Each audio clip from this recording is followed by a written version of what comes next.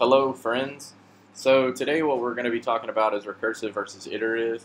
I had made a video about recursive programming, an introduction to that a couple of days ago, and I got a couple of questions of the difference between recursive and iterative. So I'll take the same problem, which is basically the factorial problem, and I'll do it both ways to give you an example. So let's say we pass in a number 5. What we want our method to do is return the product of 1 times 2 times 3 times 4 times 5. So we want our endpoint to be the number that we pass in and multiply it by all numbers up until that point. So if we pass in 60, we want the factorial of 1 times 2 times 3 times 4 times 5 all the way up to 60. So let's build out that method. I'll do it the first time with the iterative way that you would build it. So let's just do def, and we'll just call it factorial. We'll pass in that number. We'll end it. And then what we'll need is to set up an array. So array equals, we'll just pass in a range of 1 to number minus 1. The minus 1 is because arrays are at a 0 index. So to take care of that, 2a. So there are different ways to make arrays, to populate arrays with a specific range. This is an easy way. This will work, but you could do it in a couple other ways.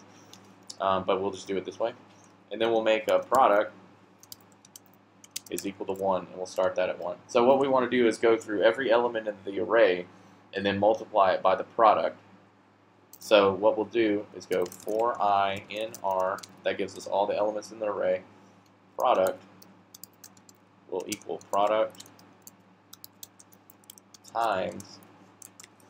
There will be I times, or plus 1. And then we'll just return the product. So down here we can just p factorial, and we'll just pass in a number of 5 to keep it easy.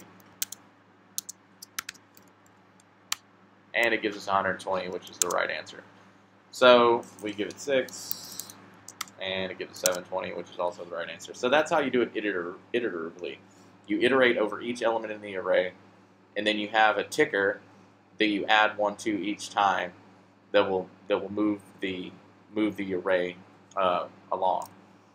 So that will change the element that you're multiplying by. So that's iteratively. Let's do it recursively. So we would do the same thing, factorial. Pass in that same number. Right here we'll have a test. If number is less than or equal to 1, then we'll just return the number. Else, and this is where the recursive element comes in, we'll do number times, and then we'll call factorial again. And this time we'll do number minus 1. End. And then we end that. So let's call it again.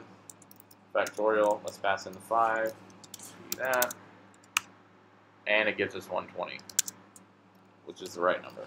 6, and it gives us 720. So if we uncomment both of these, we have them both at 6, they should both give us 720, and they both do. So that's the difference between doing something iteratively versus recursively. This is recursive. Recursive is just calling the method in itself and then breaking it down into smaller and smaller bits until you fail this test of number being less than 1. Iteratively is giving it a range and then iterating over each element in that range to return a product. So you're increasing here, decreasing here. So I hope that helped.